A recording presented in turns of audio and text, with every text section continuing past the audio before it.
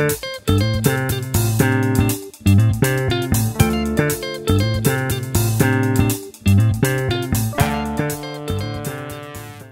back to another edition of Banc of California Stadium Updates, home of the LAFC football club. Now you are seeing some green turf around the perimeter of the field. That is fake turf.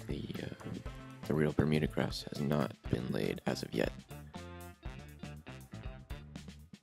It's a stadium scoreboard, widescreen, looking good. And as you can see, most of the seating has been installed. The exterior work is still going on as the stadium prepares to open in just a little over 2 months. I look forward to taking my drone out to the stadium soon once the field is installed. I think that's gonna really look awesome. Okay, thanks for watching. Catch you in the next one.